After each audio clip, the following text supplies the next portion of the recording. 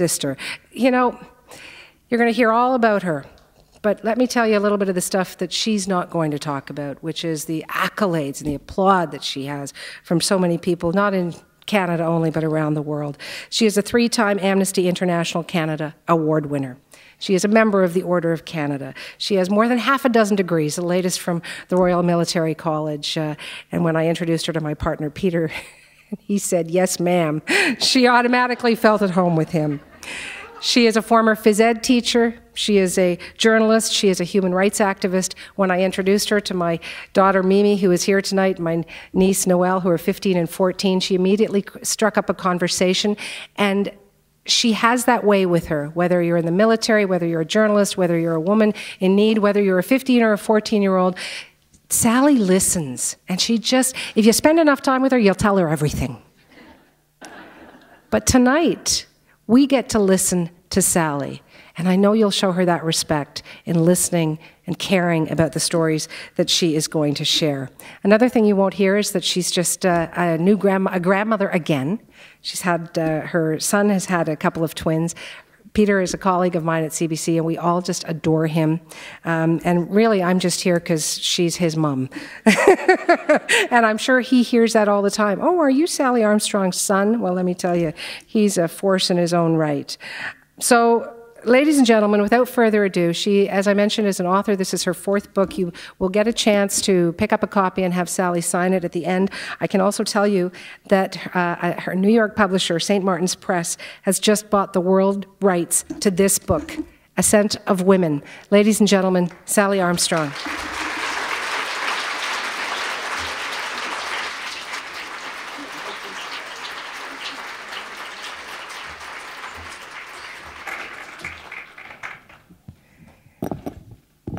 This has got to be a little bit odd for you, being on the other side. Sally's usually interviewing, hearing other stories, and tonight, as I mentioned to everyone here, we want to hear your stories. And one of the things that I didn't know was that you taught phys ed. Yeah. And I think of all the things I could have thought about you doing, and yet here you are leading a charged classroom full of probably overactive teens in phys ed, and then you went into journalism. I want to know how you and why you made that transition. Well, first of all, I have to say, teaching phys ed was, I loved it. I just loved it. And what better preparation? Now, as a journalist, I work in zones of conflict. My beat is to find out what happens to women and girls. I spend a lot of time in places that are in trouble, and I'm very often caught in a place where kids are hiding in a basement from rocket-propelled grenades flying around, and I know 300 games. So, you know, it's in the best preparation. So how did I get from phys ed? This is a really good story, but I'll try to make it tight. I was teaching phys ed. I was very, very pregnant with our 3rd child. And a woman I know called me and asked me if I would come down to have tea with her. She had something to discuss with me. She sounded really serious. It's always terrifying to me. And so I packed up my other 2 little kids, one of whom is sitting here tonight, my daughter Heather, and my son Peter, washed their faces, loaded their toys in the car, and I went to have tea with this woman. She said to me, "A man is starting a magazine," and I gave him your name. I said, "My name? What did you give him my name for?" I was always talking in those days as a phys ed teacher about a thing I was doing that I was just loving, and it was exercise to music. It's called aerobics now. And other thing I was talking about, this is the long part of the story, I'll try to make it fast. I was fascinated by something called perceptual motor development. So this is what that's about. If little children don't use the large muscles, the ones required for jumping, rolling, skipping, balancing, then when it's time to use the small muscles, the ones required for cutting, pasting, reading, writing, they won't work as well. Now today we call that a learning disability, but you know, back in the Middle Ages when I was at work, we had other names for it. So a guy did his PhD thesis on this perceptual motor difficulty, and he asked if I would test his theory in my gym. And I did, and I saw it was like magic. I won't go into the details, because we really don't have time for that, but it helped the children. They moved almost, I think, within 4 or 5 months, right back to reading and writing where they should be. So I was blabbing a lot about that to my friends, and she said, "Well, you see, you're always yakking about exercise and perceptual motor, whatever it is. And so I gave the guy your name. Well, I mean, I'm this pregnant, and I decide I'm probably not going to be doing a lot of round-off back handsprings over the next few months, so I'll take the meeting. So I went to the meeting. What do you know? The guy hired me. But he also hired my friend who invited me for tea. Now, she was a home ec teacher, but she gave sewing lessons on the CBC at lunchtime. So I thought, she must be a real journalist. She'll tell me how to do this. And he hired a third woman who was a recipe developer at Canada Packers. And the three of us opened a magazine called Canadian Living. Yeah. Isn't that a riot? It's a great story. Whenever I lecture at journalism schools, I tell that story. I said, doesn't everybody start that way? Mind you, I had a lot to learn. I know a guy who was at an airport in Winnipeg. Peter Mansbridge, I think his name is. He's got quite an interesting story as well as you. You know, I was sitting on the subway reading your book because I never meet or interview an author if I haven't read their book. I think it would be thoroughly disrespectful, and I've learned that because I did it once. Haven't we all? Right?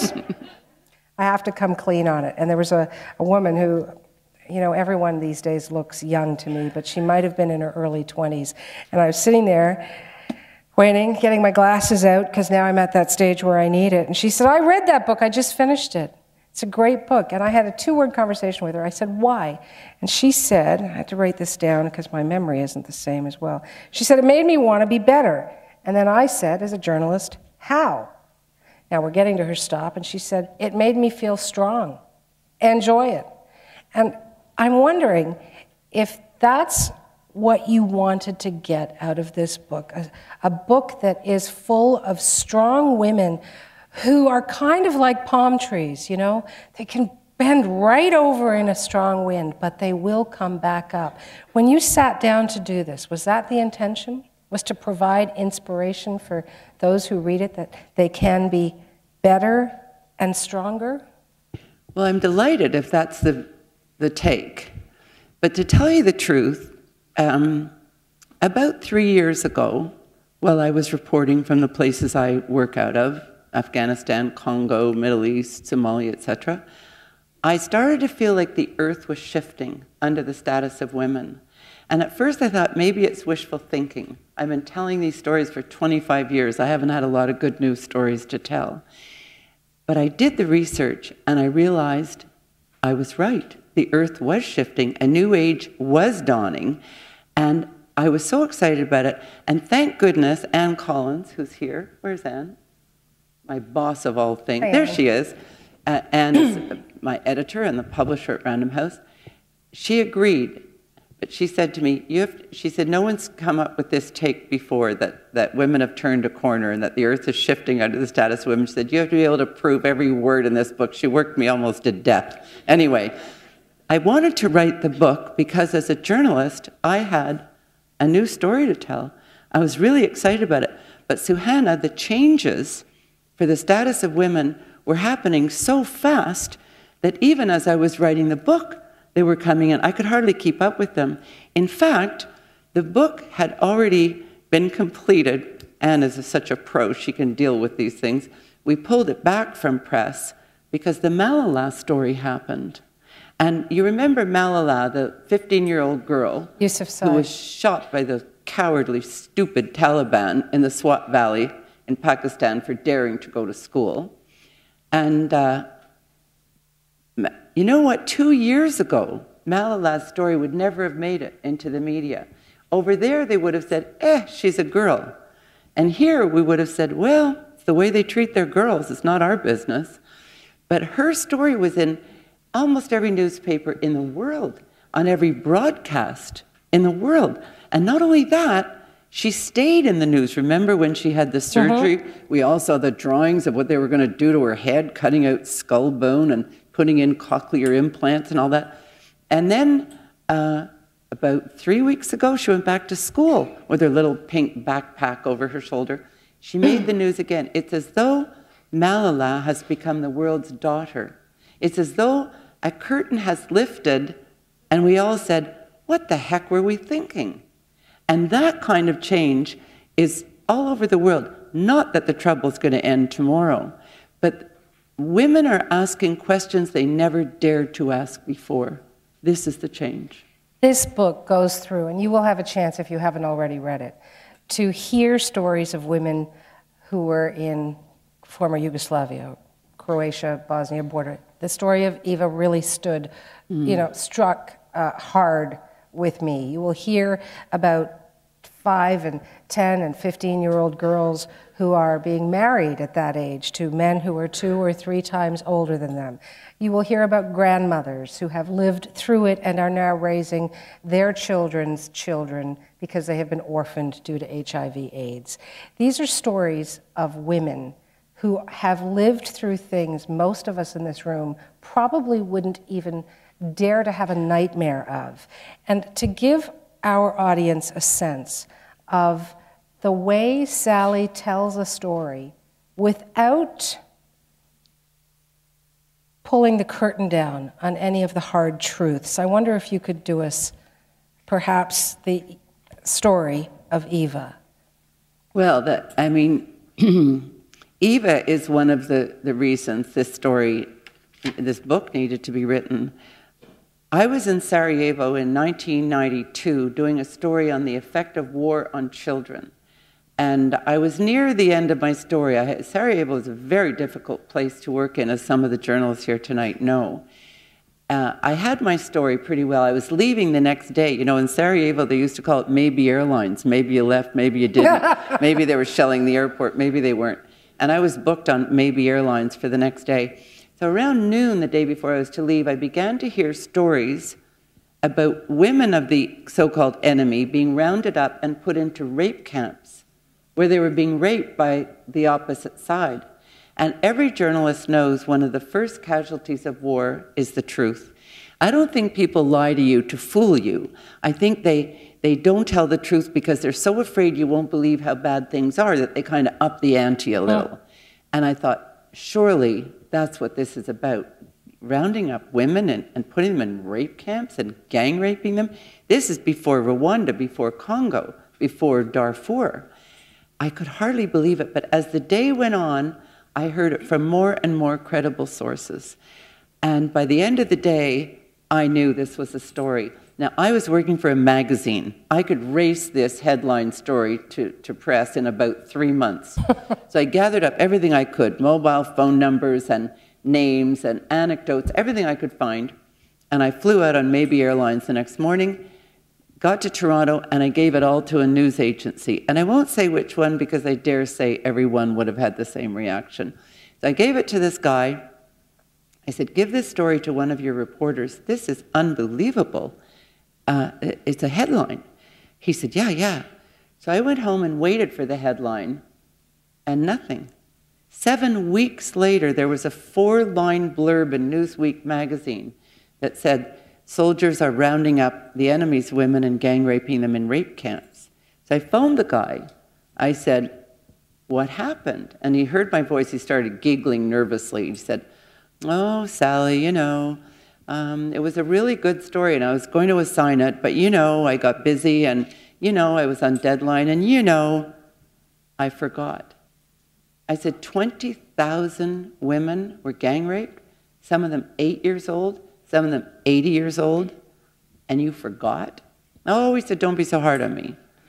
And it wasn't really his fault alone. The fact is, that's how people felt about women's stories. We all heard about soldiers' rape and pillage, and we kind of repeated that, and we all heard about boys will be boys, and nobody did those stories. So I decided then that was going to be my story, and I was going to tell those stories. So I spoke to I had a fantastic group of women I worked with at Homemakers Magazine. My gosh, we had fun. And we gathered up at an editorial meeting. I told them the story, and they said, well, then we'll do it. I said, it's going to take us 3 months to get it to the readers. They said, too bad, we'll do it anyway. 2 days later, I was back on a plane, and that's when I met Eva. And she told me this extraordinary story. Eva was 46 years old. She was a grandmother of 5, and they grabbed her up and they gang raped her. And she told me the story it was unbelievable just listening to her story. And I found her through a psychiatrist because most of the women didn't want to talk. You know, one of the reasons rapists have managed all these years is because they rely on our shame. And shame has kept the story quiet. And most of these women had terrible shame. They didn't want their families to know. They could be kicked out of their families. They were in such a horrible position. But Eva, maybe it was her age, she said, I want everyone to know. Because until you name the perpetrator and name the event and name what happened to you, she said, we're never going to stop this. So bless her. Today, if that happened, there would be busloads of journalists rushing in to try to get the story because the world has changed. The curtain is lifted. Now we know. I mean, you know, it even affects the economy that we ignore this. One thing about being in the media, and as a journalist yourself, you know that there is a certain time limit for stories and the appetite for those stories. And perhaps, yes, there would be busloads of journalists rushing to cover a story of women being gang raped in a form of abuse. It's so abhorrent.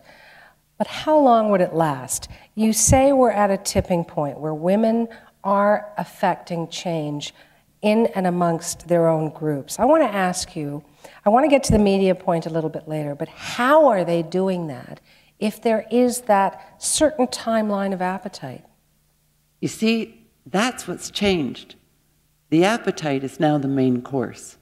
You cannot pick. Someone interviewed me recently about a certain agency in Canada, and they're looking 10 years down the road, and they want to know how to make change for the product they're delivering. And they said, for example, how the heck do we ever convince the media to do a story about women? I thought, where have you been? You can't pick up the paper today that women are not there. We're not page 28 anymore. We're page 1. Malala's page 1. Look at Jyoti Pandey, the girl in India who was raped to death, for God's sakes. Her legacy is she ripped off the lid of 50 years of secrecy about how women are treated. I mean, ever since independence, there's been this celebration of the fastest growing democracy in the world, but nothing about the treatment of women. Now, the women in India, those brave women are on the street, they're marching, they're demanding change, and this is how you get it. We couldn't get traction on that before, but you asked me, where's a good example of change? I'll tell you a great one, and this is a major reason I wrote the book.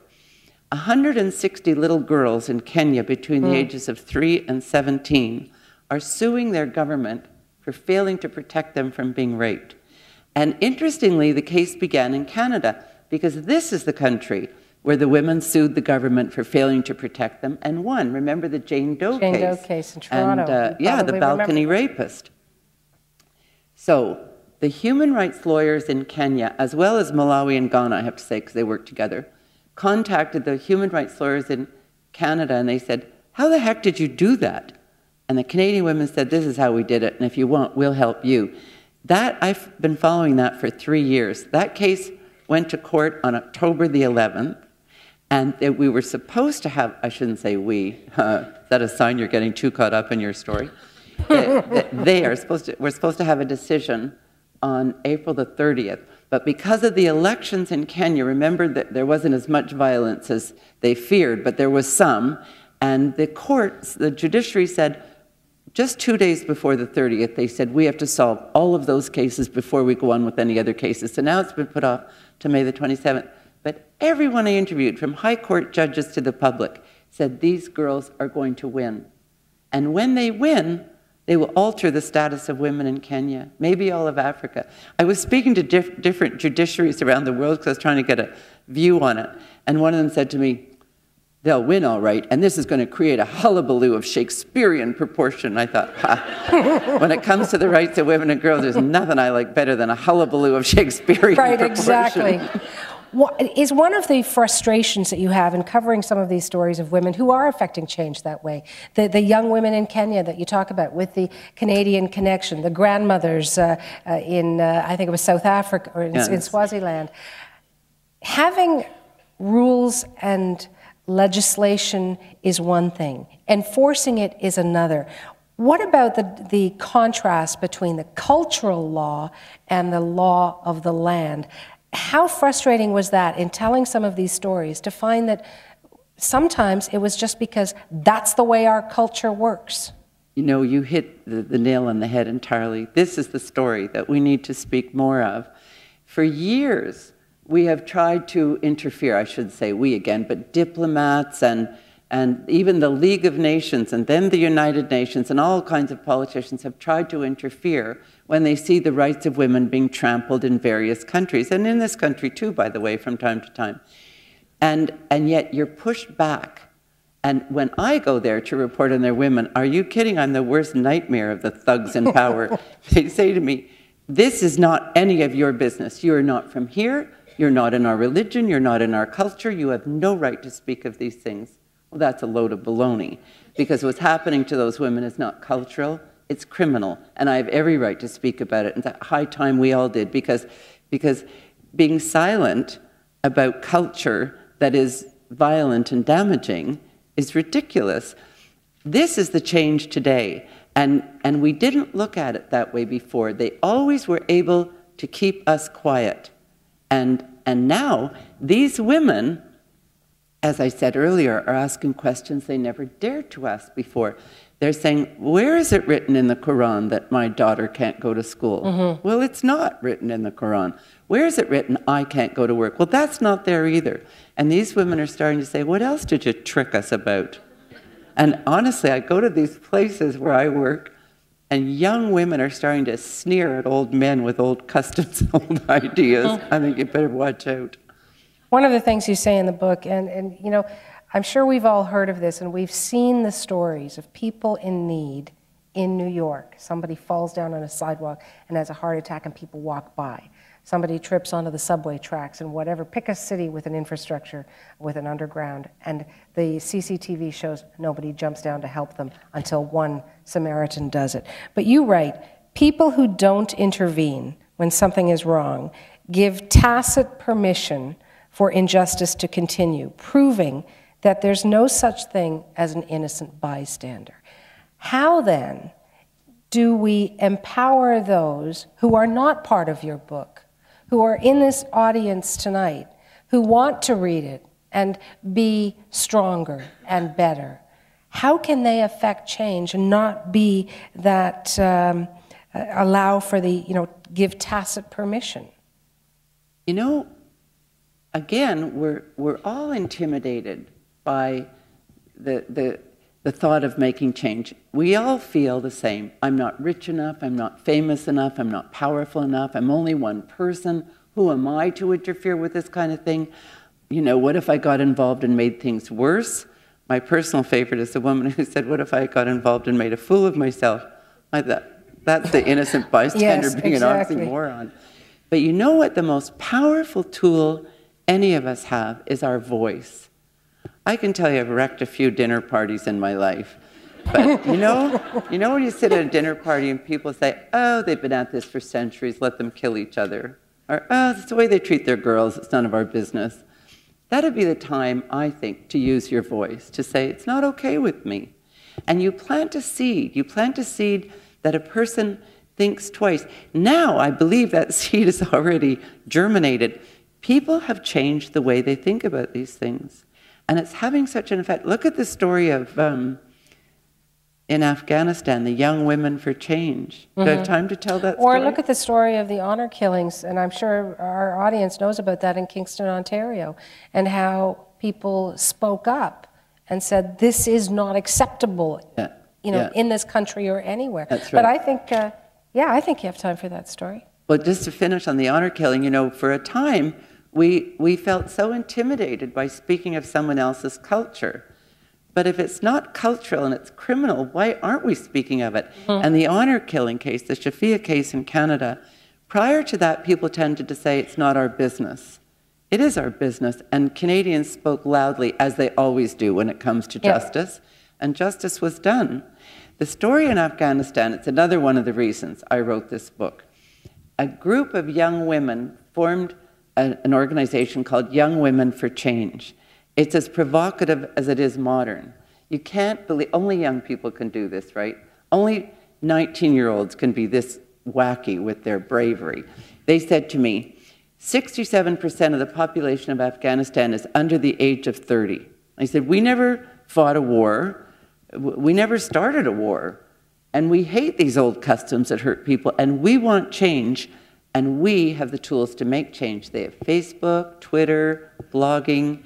And I said, but the fundamentalists in Afghanistan, if you so much as whisper the word change, they will accuse you of westernizing Afghanistan. You know, when I first started covering that country in 1997, I was very aware that I needed to have an answer for that accusation of westernizing Afghanistan. Now I find it about the most tiresome comment on the planet. Just because it works, it's not as corrupt, it's efficient, it's Western. Anyway, so I said to them, what do you say to the fundamentalists when they accuse you of westernizing Afghanistan? And one of the founders, Anita Haydery, 19, said, she said, I say to them, you think girls' education is Western? You think human rights are Western? You think treating people decently is Western? If that's Western, what's Eastern? I thought, oh my God, only young people can talk like this. But they are so courageous, and they're determined to turn this place around. And they're turning it around through finding common ground. One of the things that really also struck me when I read your book was common ground. For example, when I became a new mom, and you spend your day changing diapers, making baby food because you think, I've got to do this because that's what I'm supposed to do as a new mom, nursing, and at the end of the night when you've got the kids away and you're now washing bottles and putting things away and folding baby blankets, what used to give me comfort was thinking to myself, there are millions of women across this country doing exactly what I'm doing. So there was common ground. I could feel that. I'm not the only one. But what turned my thinking around was reading about women in Afghanistan who couldn't go out without the permission of their husband, couldn't drive, couldn't say, no, I'm not going to have sex with you. They needed the common ground of knowing that for other women, this wasn't the norm. How important is that knowledge that this is not normalized behavior outside of my country or my culture?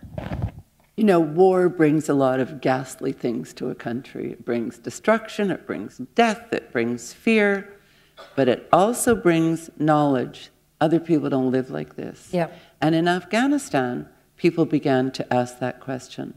You know, you can imagine when the women in the Canadian military started patrolling the streets, men and boys in Afghanistan call girls and women pretty terrible names on the street. I'm an older woman, so I just get stuff like, I'm a whore, an infidel, and an American spy. Those are my usuals. But to the young girls, they say the most disgusting things to them about their breasts. They talk about their vaginas. They talk about the things that they would do to them.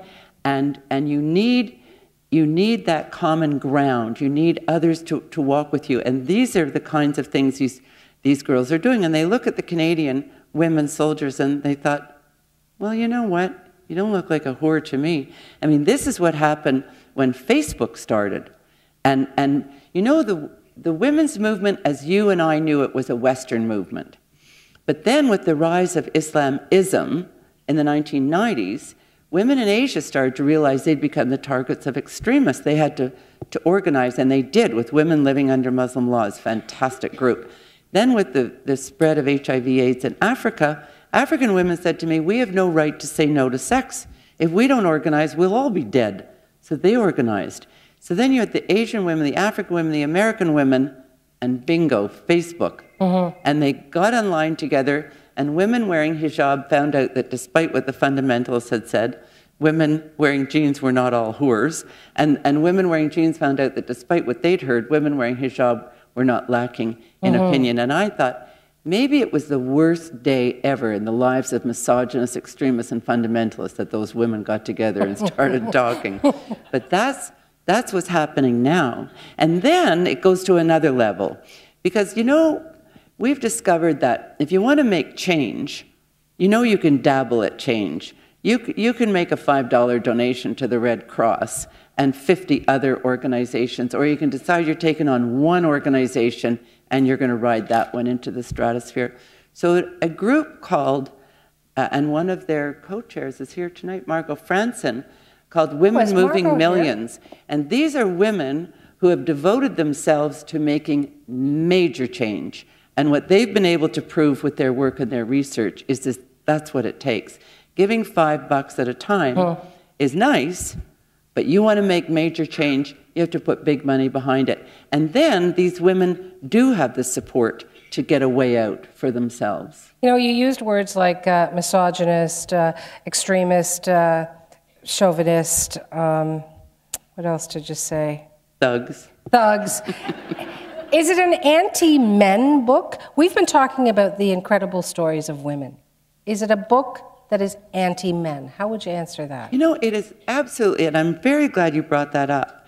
It is not about women over men, or one religion over another, or the East versus the West. This book is about the research that showed that because the status of women is changing, you are able to alter the most intractable files we've ever known. You can reduce poverty, you can stop conflict, you can interfere with violence. And the biggest thing, well, maybe not bigger than that, but you can turn the economy around. Economist Jeffrey Sachs claims that the status of women and the economy are directly related. Where one's flourishing, so is the other. Where one's in the ditch, so is the other. That's what this book is about. You know, I'm always sort of dazzled that someone would think this is against men. The women in Afghanistan invited the young men to join them in their movement. And I noticed the same thing when I was in Cairo doing the Women of the Arab Spring. The young women there invited the men to join them. And I was dazzled because we didn't invite the men in the 60s and 70s when our movement started. And I said, how does this work? And both Cairo, way more sophisticated, and Afghanistan, probably one of the most primitive countries in the world, both groups said the same thing. They said, we'll never make it to the finish line unless we walk together. It takes young people to be so wise, doesn't it? Absolutely, it does. I learn everything about my phone and my iPad and from my daughter. I know. We were talking about that. I know, you need a 13-year-old.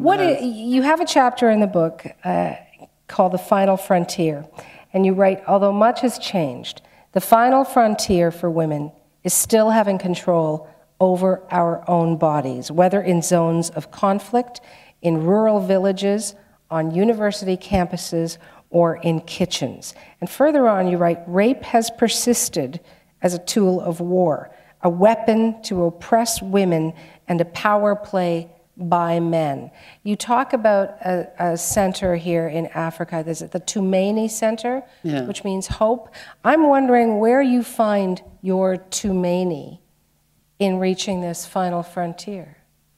Well, I think there is a lot of hope, but I think it's going to take a bigger conversation to get to the final frontier. I could raise the issue of that rape in Steubenville, Ohio, as an example of the clinging to the boys will be boys attitude. I mean, several news agencies went on air to say that these poor boys, their lives are ruined. They had the highest marks. They had the best rep in the neighborhood. They were football stars, and now their lives are ruined.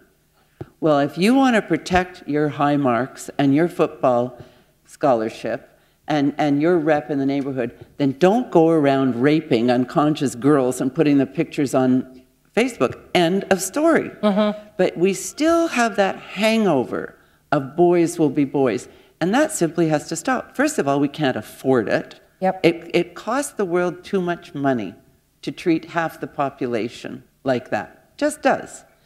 And you know, the very idea that a young boy, imagine, could receive this sort of benediction from CNN for that hideous behavior, I think that's beyond the pale for all of us. Absolutely.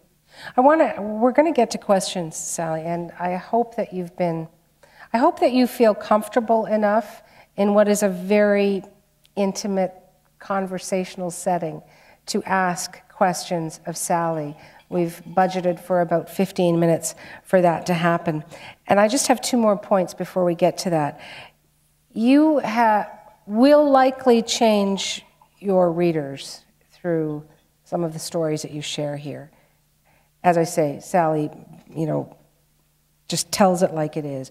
I want to know how hearing these stories, how hearing the whispers of a 13 or a 10-year-old talk about being raped, how there is a fear of being stoned to death for looking at the wrong man who isn't your family, how grandmothers who are raising their children's children on their own with very little food, money, work. How does that change you? How has it changed you? Well, these are very scarring stories. Any journalist in the field will tell you that, and you would know it yourself. I don't think you walk away from those people. They play on the back of your eyelids. You try to find them the next time you're there. But at the end of the day, I am a journalist. It's my job, and I feel very privileged that they'll share their stories with me. You have to trust someone to tell them stories like that. And when you arrive on assignment, as some journalists here also know, who are you? You arrive with your high nutrition and your decent clothes and your ability to leave. And why should they trust you? So you have to work hard at getting people to trust you. And of course, in that process, I very rarely stay in hotels. I pay people to let me stay in the mud brick house or whatever, because then I'm on the story 24/7. And everybody needs money, so it works well. But I think you never forget them. There's a story I used to tell about a young girl in Afghanistan, and I can't tell it anymore because I can't get through it publicly and keeping my own composure. They're scarring stories, but I think they're really important stories. I think those are the stories that can alter the way we do business in the world. Not that they're mine, but letting the world know that, I think, is a... I want to leave this on the positive note at which you leave your book. Because while we go through the scars, while we get a chance to see behind your eyelids the stories that Sally has seen and heard and shares in Ascent of Women, she leaves it to a little girl, well, not a little, she was little, she's a teenager from British Columbia, Elena, and the last line is one of hope. She says, "We're the generation of change," Elena said. "We have the power and a new viewpoint, and we're going to change the world. Watch us." And I took that as inspiring. I took it as, this is not a threat, this is a promise. You wanted to obviously leave the book with this sense of tipping point, change coming forward. Do you put your faith in young women like Elena, young women like, my daughter, your grandchildren, my niece, the young women who are in this audience, that they will cherish and nourish women? Look what they're doing. And they're doing it all over the world. It's the little kids going to the water well and saying, "I want to go to school." Malala's 15. Imagine. She got shot for going to school. But she insisted, they told her they'd shoot her. She went anyway. I do put my faith in the young girls. I have to give credit, though, where credit is due.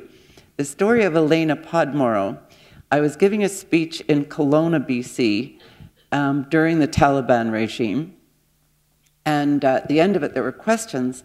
And I could hear this very small voice, but I couldn't find it. It was a packed amphitheater. And finally, I saw this very tiny little hand waving around. I said, over there, what's the question?" And someone, which terrified me, picked her up and put her on the seat. You know those seats in theaters that go like this? I thought, oh my God, she's going to break her neck. She was 9 years old.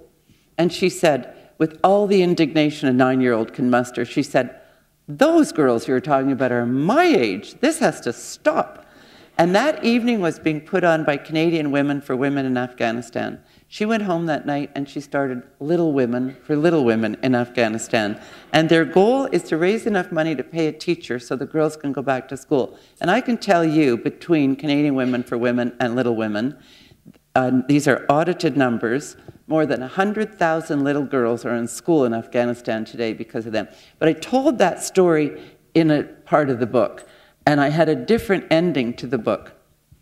And my editor, Ann Collins, was on the phone with me one day, and she said, boy, that's quite a story about that Elena Podmore. There's more to the story, but I'll cut that short tonight. She said, that's quite a story about Elena Podmore. I said, yeah, it is. She said, book was finished, by the way. She said, God, if only she was going to Afghanistan. I said, actually, she is. And Anne said, so are you. So that's the last chapter. Yes, you'll have to leave that, because that is the last chapter with, and I think you write that it was a moment, a misty moment, or some description like that, in watching her meet some of the young women in Afghanistan that this young Canadian woman has helped since she was 9 years old. I mean, what an amazing feeling for her. Yeah. Must be an amazing feeling for you, knowing that women have trusted you with their stories. I want to thank you, Sally. It's been a great conversation. Sally Armstrong, ladies and gentlemen. Thank you. We're having questions? Mm-hmm. Thank you very much. It's been an honor for me to sit here. I know I have not asked all of the questions you would have wished I did. So this is where we have some time, and I will keep it to time. We have about 10, 12 minutes. Yes, ma'am. I'm just wondering what your reaction is to the fallout from the Arab Spring. Nala Ayed on CBC had an interview with the women who are being pushed off the center in Egypt and also Tunisia. And the hope that came through with the Arab Spring now seems to be they got 3 steps forward and now they're going 2 or 4 steps back. They're being pushed back by Islamic governments, the Salafis, and so on. So do you think that they are going to be able to prevail over A, their conservative base of the society, and B, the upswing of these very rightist fundamentalist movements in these Arab Spring countries? The short answer is yes, I definitely think they will prevail. And the proof I have for that is the time I spent with them after. Do you remember they overthrew Mubarak in February, and then March 8th, International Women's Day, they went back to Tahrir Square and men started attacking the women and raping the women. The reason I say they will prevail is they immediately took action. And I describe all this in the book, and it was something I was pretty surprised I hadn't heard more about. They immediately developed something called Harass Map. And you can, in Egypt, we can get it too, but in Egypt it's very popular, very easy, and they map where these things happen, and they name, remember the old name and shame campaigns we used to have here?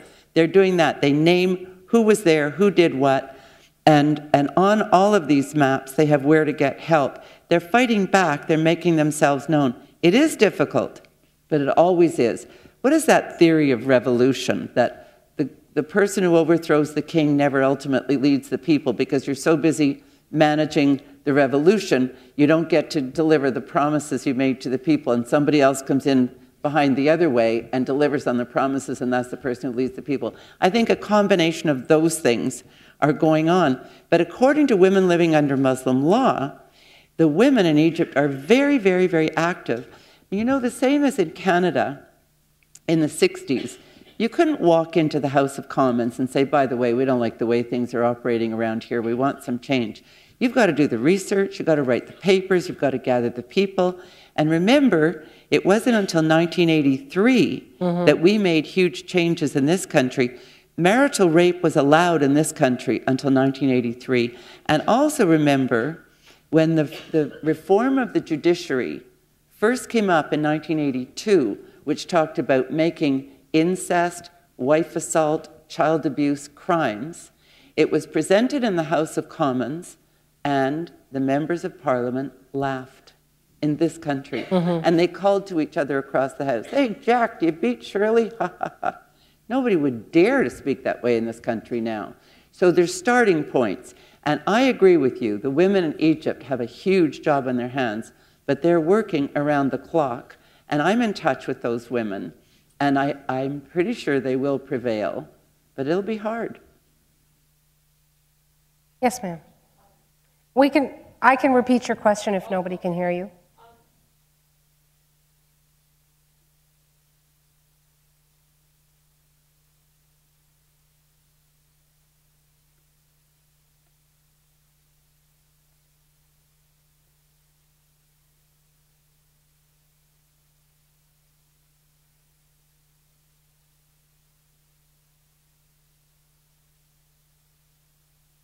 I might have to ask you to go to a microphone because I can't remember everything you've said. You're so funny. I'm honest with you. Really saying, I guess, that you know, you're viewing things through a feminist perspective, and I'm not denying in the least, you know, the validity of that. But I'm thinking that perhaps it's a bigger issue that we need to be talking about, and that's tribalism, and that's the embedded nature. There is like you know, you say it's not the East versus the West, but it is, you know, in the Middle East, and you know, the so-called Arab Spring, elections every 4 years. Like, human rights is not every 4 years. Human rights needs to be, you know, we have to be vigilant about human rights every day. And we're talking about views that, you know, that are not just anti-women, but, you know, anti-Christian, anti-gay, anti-Semitic, Western values. And I just wonder how you respond to that. Well, with respect, I don't agree that anything's bigger than a gender issue. If the tribe sees men and women as equal, I think you deliver an awful blow to tribal law. Tribal law is mostly directed against women. I think in any protest movement, if the people involved in the protest are considered to be equal, you will have a much better result. I think every piece of research that has been done has shown, Isabel Coleman from the Foreign Relations Committee claims, if your country oppresses women, you are doomed to be a failed state. All of these studies, and they're coming at you so fast right now, they are all showing that if you improve the status of women, you will alter all the other things you just mentioned.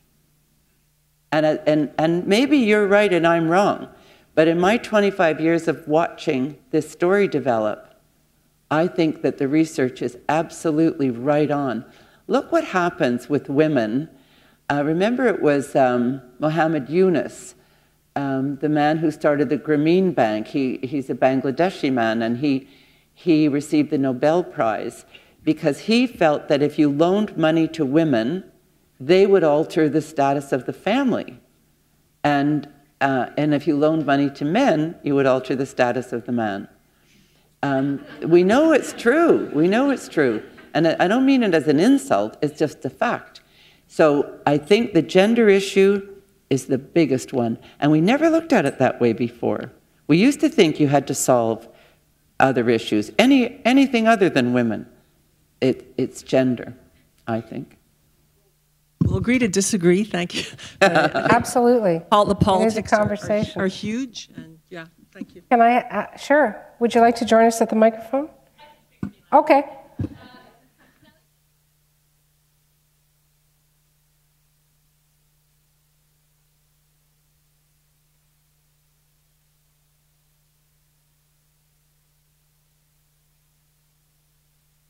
I have an opinion, but it's not a studied opinion. I didn't cover it as a journalist. I haven't done research on it. So I know what you know reading in the paper. And so I don't think I'm qualified to give an opinion on that. Hi. First and foremost, thank you for a wonderful conversation. In terms of women's rights and so forth, I was wondering if you had any thoughts about Assasa Shakur being on the FBI's about the what? The Assasa Shakur being on the FBI's most wanted list as the first woman ever to make the list. Who? I'm not familiar enough with the story. Does anybody know?